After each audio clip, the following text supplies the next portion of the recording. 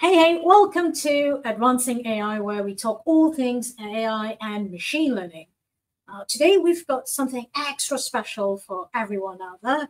We are recording a special GraphRAG series. We're going to be talking about, why use GraphRAGs, when do we use GraphRAGs, the architectures of GraphRAGs, and even get you started with a couple of notebooks so you can start implementing and exploring GraphRAGs yourself. Now, we've got Chris that works at Advancing Analytics as well, who'll be joining me very shortly. And he has been dabbling with GraphRAG. So he's the guru in terms of talking all GraphRAG with us. I'm going to have Chris come on very shortly. Hey, Gabby. Hey, how are you doing, Chris? Yeah, I'm good. How are you? I'm very good. I'm very excited about this series that we have planned. We are time boxing our series to 10 minutes. Exactly, Chris. So we're going to be talking about all the good stuff behind GraphRAG, and even showing people how they can start playing with their own implementation of GraphRAG. Is that right? Yeah, let's dive into it. Let's go. What is GraphRAG? I've heard this terminology being thrown around: knowledge GraphRAGs and GraphRAGs. What's the difference between those two terminologies, Chris? Well, they're exactly the same, Gabby. Exactly. So anyway, GraphRAGs, they have come together from knowledge graphs, which isn't new whatsoever, and RAG, which is fairly new. It's developed quite a lot over the last 12 or so months. We've got advanced RAG as well, but I'm sure everybody who's dabbling in Gen AI have heard RAG, or Retrieval Augmented Generation. Now, those two come together, that forms the GraphRAG. Yeah. So let's just talk about a bit more fundamentals, right? GraphRAG, it all starts on knowledge graphs. What are knowledge graphs?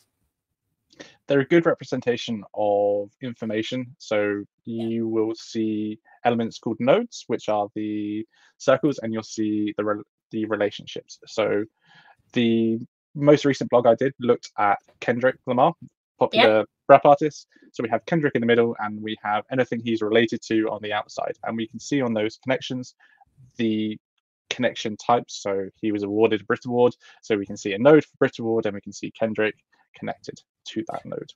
And I think this is a fantastic way to visualize structured data, right? If you've got, like you've just shown here, if you've got a node and you wanted to see how it relates to other entities, it's such an effective way to visualize this in terms of knowledge graphs. A knowledge graph has been used in many, many verticals, particularly in the financial services industry, where you do a lot of fraud investigation using knowledge graphs as well. So there's lots of users in terms of where knowledge graph comes into play. RAG then. What is RAG? Now, RAG is fairly new, like we mentioned a couple of minutes ago. The abbreviation for RAG is Retrieval Augmented Generation. Now, the way RAG works is using a large language model that's already been pre-trained, but typically we would implement RAG on our own data set when the large language model has not really seen the data, the underlying data. So for example, if you've got documents that we've not exposed to the large language model, what it can do is, using this architecture, it can retrieve the context that we embed in a vector database typically, and then we use large language model to generate information that a user has a question on it. Is that right, Chris? Yeah, exactly that. In terms of knowledge graph RAG, though, we're removing that vector database where we're storing the context and implementing a graph database to hold the context. Yeah. So in terms of knowledge graphs, right? Why, if we have RAG, why use knowledge graph? Very good question. There are many reasons why we want to use a knowledge graph instead of a baseline RAG implementation.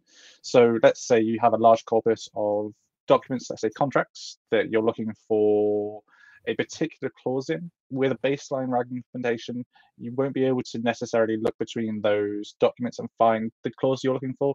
Whereas if we embed them into a graph database, we should see a node for the clause we're looking for that's connected to that corpus of documents. Yeah, that's true. And I think the second thing is, if you've got a huge corpus of information, baseline RAG would struggle just because of the context of it, right? And summarize it. It would struggle to give us accurate information or coherent summary. Whereas if you use knowledge graph, the ability to traverse the entities and nodes, it is able to do that a lot more effectively. Yeah, definitely.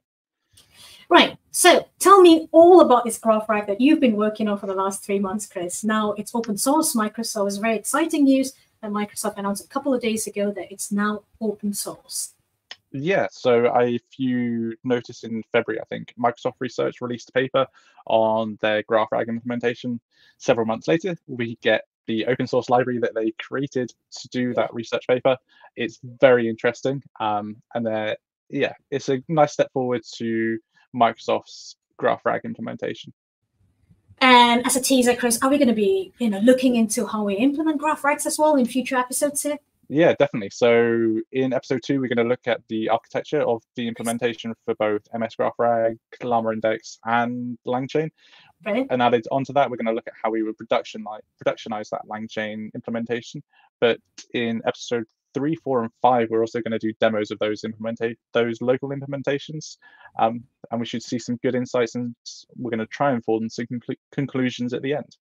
Very, very good, very exciting. Now, I know I've found those blogs and the GitHub repo extremely useful, but just going back into the why GraphRAG or baseline RAG, that's an extremely good example that Microsoft here has demonstrated. Talking about the connecting the dots, Chris, that you spoke about, having that holistic view, and it shows the difference very clearly here how baseline RAG performs as opposed to GraphRAG, where it's able to just traverse that relationship and grab the information and get it all together and give us a more contextual response compared to baseline RAG. Yeah, not only that, it's also able to reference those entities and relationships. So if you want to export your graph into GraphML, you could then go look at those specific entities and find those relationships. Yeah, exactly. And the other one is all about the second limitation with baseline RAG and how it struggles to understand and summarize large amounts of information. So here, what in the blog again, what it shows is it has got a whole data set reasoning abilities. It's comparing baseline RAG supposed to GraphRAG, and it's pretty clear, right, how GraphRAG performs comparing to baseline. It's massively impressive to be able to both reference those different reports and then summarize that into a human readable output is impressive. Yeah, it is really impressive. Although, and also, I love what you had in your blog, Chris. A talk about future applications. Now, you published this back in May, so before GraphRAG was open source, and you had a really good indication in terms of where businesses could start implementing GraphRAG. Yeah, referring back to what we spoke about earlier about the legal text corpus. Coming from my legal background, that's where my head goes first. I'm thinking about different contracts, different clauses, the distinction between different contracts, which is often the case. There are usually hundreds of thousands of documents with slightly different wording or slightly different clauses throughout. Knowledge GraphRAG is brilliant for those instances. Not only that, you could look at medical reports. So having a corpus of medical reports and looking for similar terminology between the two, or many different documents. Yeah, and also in financial analysis, right? In financial service industries where you've got reports, for example, understanding how those reports come together when you've got huge different connections. Again, GraphRAGs.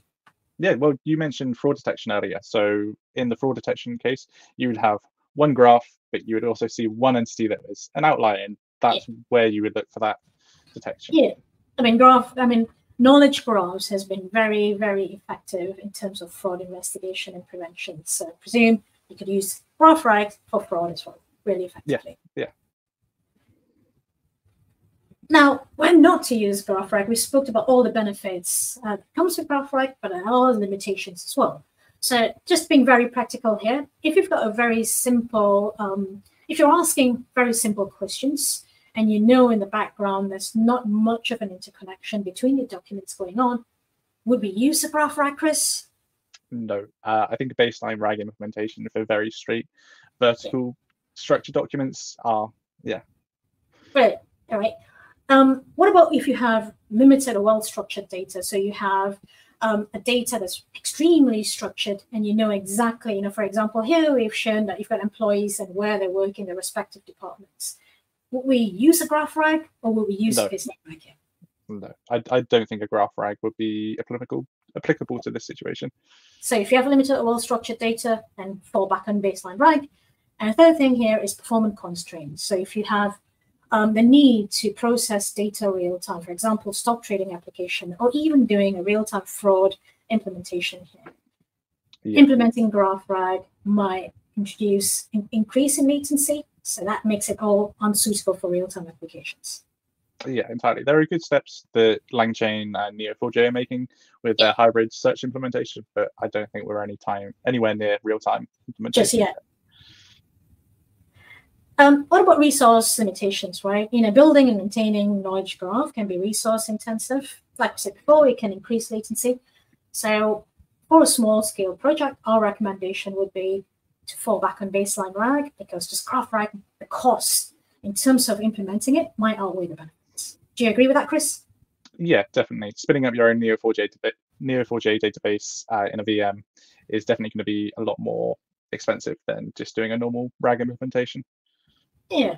All right. So in terms of episode 1, that is it. I look forward to episode 2, where we'll be talking about all the different architectures of GraphRAG that we have, and also how we get set up. So thank you very much, Chris. You're welcome, Gary. Thank you for having me. See you soon. See you. Bye.